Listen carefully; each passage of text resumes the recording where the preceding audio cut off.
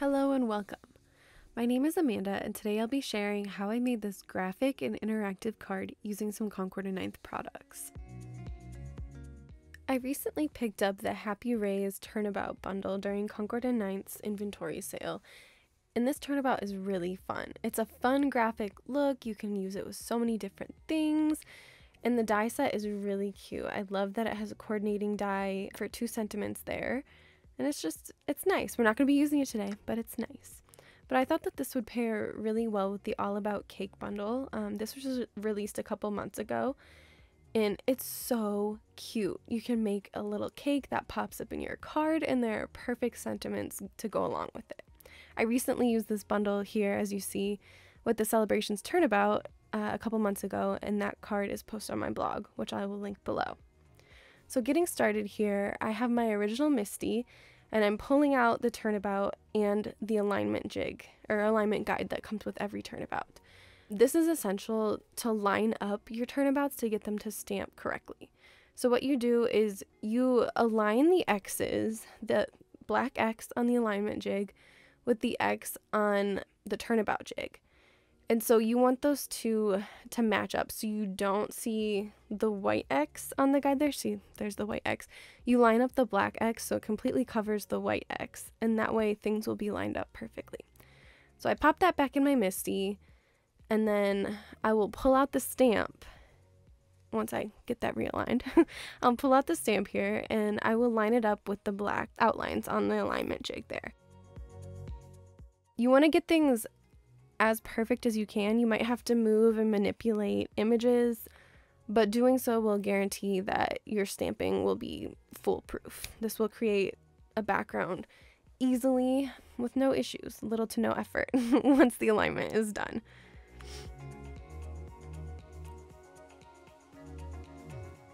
All right, so now that I have that lined up, I'm just going to close the door of my Misty and pick up the stamp and then peel off the alignment jig. And save that for later. Put that with the packaging. Don't lose it. Alright, and then I have my color swatch combo book. Concord & Ninth came out with this when they released their new colors, and I love it. I didn't think I would love it as much as I do, but making color combinations and having swatches are so fun. So I picked this palette. It's really fun, super birthday-y. It can be used for literally anything. And so here I am getting ready to stamp. I'm priming my stamp by running my fingers over it to remove some of the residue from production. And then I picked up my first color, which is Honeycomb. I love this yellow. It's beautiful. I think this one might be my new favorite yellow out of everything. So here I'm stamping it, and I have my Pink Fresh pressure tool thing. You know, it helps you have even pressure over your stamp. And then I decided to double stamp this just for a little bit of a darker image, and then because also using ink cubes, you can have like some little gaps from where you're like stamping the foam pad over your stamp. So I'm cleaning off my stamp, drying it, and then with a turnabout you just rotate it a quarter turn, so that 2 there is going to go in the corner where the 1 just was. And I'm going to put that back in place, and we're going to pick up our next color. Yeah, I'm checking to make sure placement's good. You don't want to mess that up now once you've, started stamping. And I've picked up Dragon Fruit, which is a gorgeous pink. Absolutely gorgeous. It packs a punch for sure. And it looks so good with the honeycomb. All right, and I'm stamping that, putting some pressure all over it. And then I am going to double stamp this as well, just to get a more full coverage look. And then, as you'll see here, my stamp is stained. And this is common with like your purples, dark blues, reds, your very rich colors. And that it doesn't affect the product at all. Like, your stamp isn't damaged by any means. It just now went from being clear to whatever color it's picked up. But as you'll see here, when I use Nectar over this, I clean the stamp off in between, but Dragon Fruit, like I said, it packs a punch. So there's a bit of residual ink on this stamp, which usually when I do this, I'll test my stamp, and you'll see here, like this is more, it looks more like a carnation than nectar does, as I have that little swatch on the bottom there. So I'm cleaning this off again, moving on to the next color, you know, trying to really wipe it. And I'm picking up Juniper, which this is another beautiful color. I really, really like this. I wasn't sure I was gonna like it because Evergreen has a place in my heart, but Juniper is gorgeous. So I'm stamping that down here, making sure I'm in the corner, my Misty. Using my little pressure tool, and boom. Isn't that beautiful? Even though the nectar is a little, you know, not true to color there, it's still a really, really pretty panel. So here I am, I'm setting up with 2 backgrounds with 2 jigs, because I have a couple of them. And I had the idea of putting one background on the outside of the card, and then one on the inside. I thought it would be a really great focal point for the cake image to sit in front of. So here I am doing my honeycomb backgrounds, double stamping both of them as I go.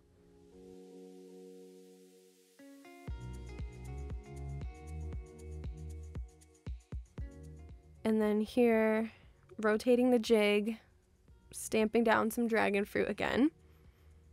I really love this color.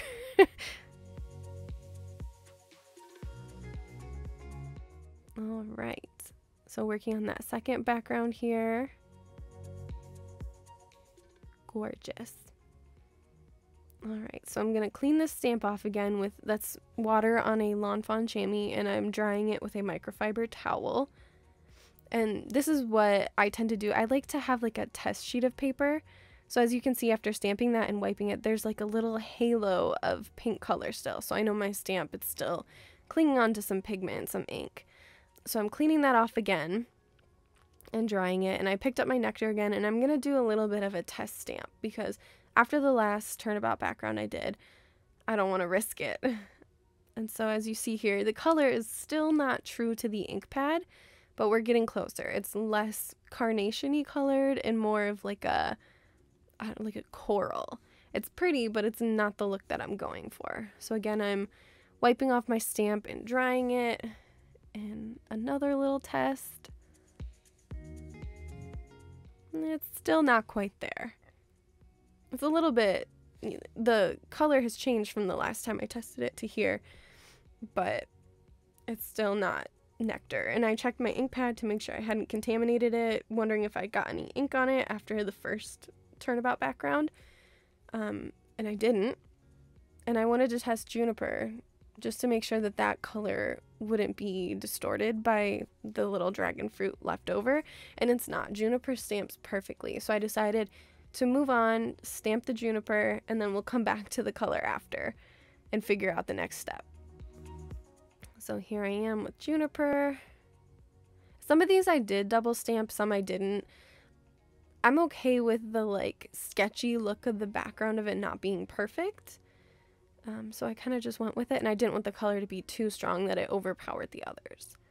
So here I'm checking the stamp again, since Juniper is such a strong color, and you can see that there is some residue from the color on my stamp. So I cleaned it again, wiped it off, and I'm gonna test the stamp again just to double check. Really putting the pressure on it, trying to transfer anything that there could be. And the stamp looks clean. There's nothing there that makes me think that I have any leftover ink on it. So I'm gonna try Nectar again because I can't let it go. And it still is not quite where it should be. Each time we're getting closer, but as I'm cleaning off my stamp again, you can see the residue. That's actually from the dragon fruit, I believe, because I didn't stamp Nectar up there. So I stamped it again, and at this point, I'm giving up. I'm ready to move on. And luckily, during C9 summer camp, the instructors were playing around with a turnabout, And the same thing happened. And Greg and the C9 team were talking about using stamp cleaner to really get it off. So I should have done that, but instead I moved on. I stamped with Sea Glass ink since I do not have stamp cleaner yet. I need to pick that up. But yeah, I just moved on and chose Sea Glass instead. And I think that this still looks really nice. I like how Sea Glass and Juniper look together. I think it's beautiful. So I'm happy with this background. I'm not too upset that that Nectar didn't work out. I mean, I can try that another time once I have stamp cleaner. So here are my two backgrounds. Love them. They're gorgeous. And at this point, I was thinking that I was going to use that Today Is All About You sentiment. I loved it. That's what I was planning originally. So I pulled out a bunch of nesting dies that I have. And I couldn't get it quite right. I couldn't get a circle that was the right scale for that greeting. If I had one that was big enough, there would be too much empty space like you see here. I didn't like all the extra space around the greeting. I could have stamped it on top of it, but it could have got lost. I thought about using the happy birthday greeting from the stamp set, but it still had that same issue of not having the right nesting circle die. And I could have spun the card around landscape and stamped it or put it on a little rectangle, but I wanted a 3-layer cake. So I ended up pulling out the triangle confetti dies. This was released last summer, and it works for a birthday. It's fun. It's got the same vibe. And I also pulled out the Birthday Scoops stamp and die set. And I was going to use that little It's Your Birthday sub-sentiment as well as the coordinating die to make my greeting. So again, here I have my swatch book, and I'm trying to decide if I want to use silver or gold. And comparing here to the swatches and to the background, I think silver's the winner. I think gold is nice, but with the background it pulls a little too brassy, a little too dark. And I'm stamping my little It's Your Day sub-sentiment on some black cardstock. If I can get it lined up. And so I'm going to hit it with a anti-static powder tool. I'm going to stamp my Versamark embossing ink on it, close the door of my mini Misty, and I pulled out my alabaster embossing powder from Brutus Monroe. This is the white that I typically reach for. I have one other in my drawer, but I haven't used it yet, but I like this alabaster. It's pretty good. So I'm dipping that in there, picking up some powder, tapping off the excess. And I also have my tiny little detail brush, flicking off any of the extra bits that stuck in spots that I don't want it. Put that powder away, hit it with my heat tool. I love watching embossing powder melt. That's like one of my favorite things in craft videos, just seeing it, as it slowly melts. It's one of those satisfaction moments, So I'm going to melt that.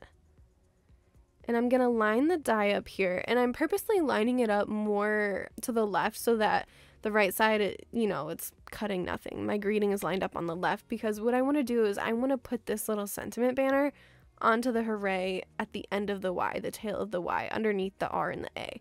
I want it to stick to the left. So I'm running that through my Bitty Buzz Cutter, which I love this little die cut machine. It's one of my, I think, best investments that I've made lately. It allows you to really take your crafting on the go. All right. So I'm going to set that aside.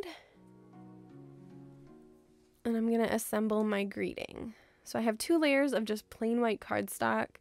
I didn't want to use my fancy cardstock for this because it's not, to me, not something that needs to be a heavyweight cardstock. So I'm gluing these 2 layers together using some Bearly Arts glue in a Gina K fine tip glue bottle. And I'm inlaying my letters.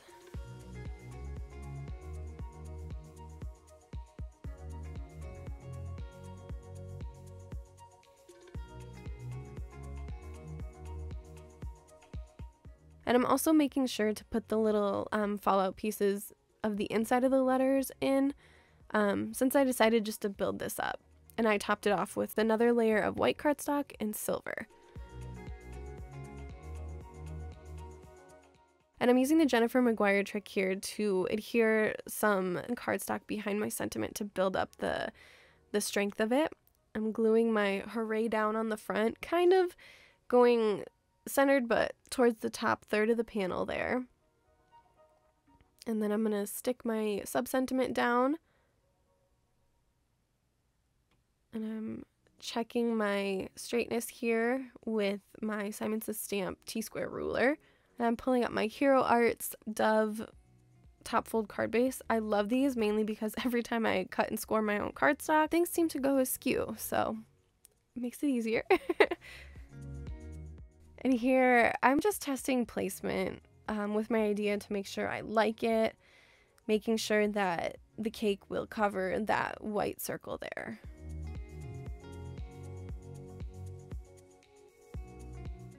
And I ended up deciding to die cut these cake layers out of some sea glass cardstock to pull into that background a bit, but I also felt like it was the best color to choose because it's not too dark, it's not too light. And so I ended up pulling out the cake details stamp and stamping on the little dots using juniper ink because, again, I think it goes to the two colors go together so well. So I stamped that. I'm just showing you how I lined it up. It was really just eyeballing it. There was nothing technical to this at all. I love these little details. It makes me think of like mint chocolate chip ice cream. All right. And here my cake is not glued together. I'm a crafter that I like to see everything before gluing it down. I don't commit until the last minute. So here I'm cutting out the little frosting details using the same plain white cardstock. And I'm die cutting the candles out of the same matte silver from Concord and Ninth and the honeycomb cardstock for the flames.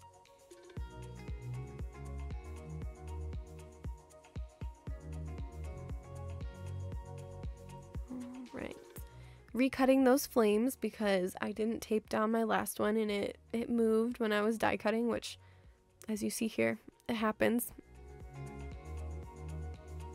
And here are my flames. Now I'm die cutting the pop-up element out of some Concord and Ninth white cardstock because it's really good cardstock. It has the right weight to it. It's not too heavy where it makes things kind of difficult. So I have that here. And now I am putting the cake together. So Concord and Ninth made this so that there's a little strip that you can put your glue on that hides behind the cake layer, which is super awesome. I love that they basically told you, where you need to put your adhesive. That makes it, a lot easier. So you do that. You just put your strip of glue or whatever you want to use. And it comes together super quickly.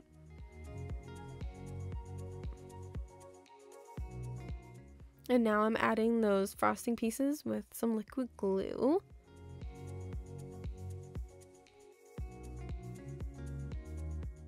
I love the little detail that these frosting pieces add to this cake. I think it's cute. It makes it, playful, but still, it makes it feel graphic, at least in this situation with this background and how the cake is turning out. Alright, and then for the pop-up piece, Concord and Ninth made things super easy because the die cuts out the little score lines, so you just have to fold on those. And then the die kind of cut the word glue on all the panels where you need to apply your adhesive. So it's all the thought is being, taken out of this. It really makes an easy pop-up feature for your cards. And so basically it forms this little rectangle. And it's that's how it sits in the card once it's open.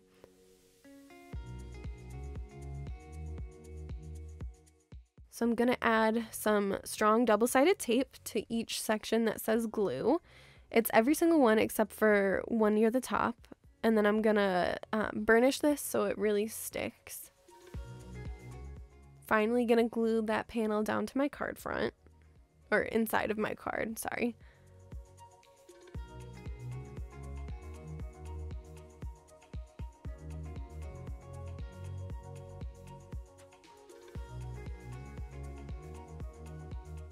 Really making sure that's stuck down.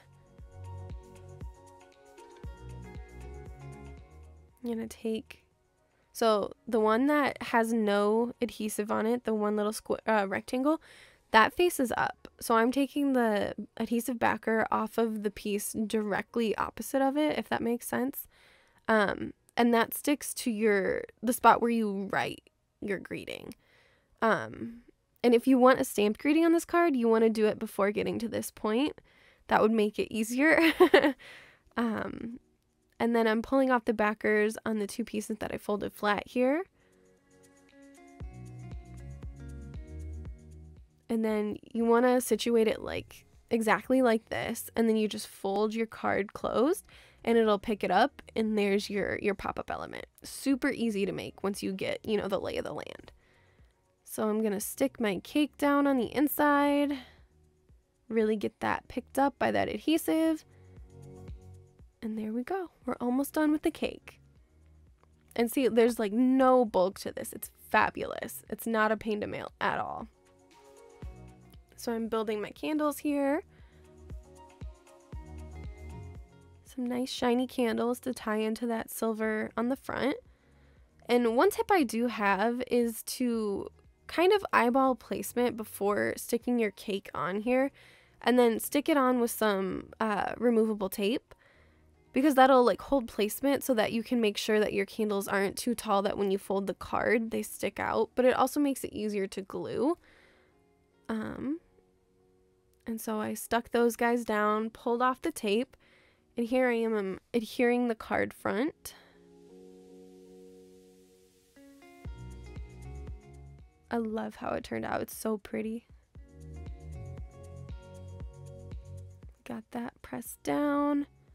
And then at this point, I decided there needs to be a little bit more sparkle on this card. So I pulled out some rock candy sequins from Trinity Stamps. And I have an arrangement. I'm kind of showing you how I build it, but I tend to like to do 5 or 6, but I like to do groupings of 3, so it's usually 6. So at this point, there's 5 on the card, and I'm just kind of tweaking it to get it how I like it, where it feels balanced. The triangle isn't too symmetrical, but I ended up putting a 6th, one extra one at the top here. So I'm just going to glue those sequins down, and that'll finish off this card.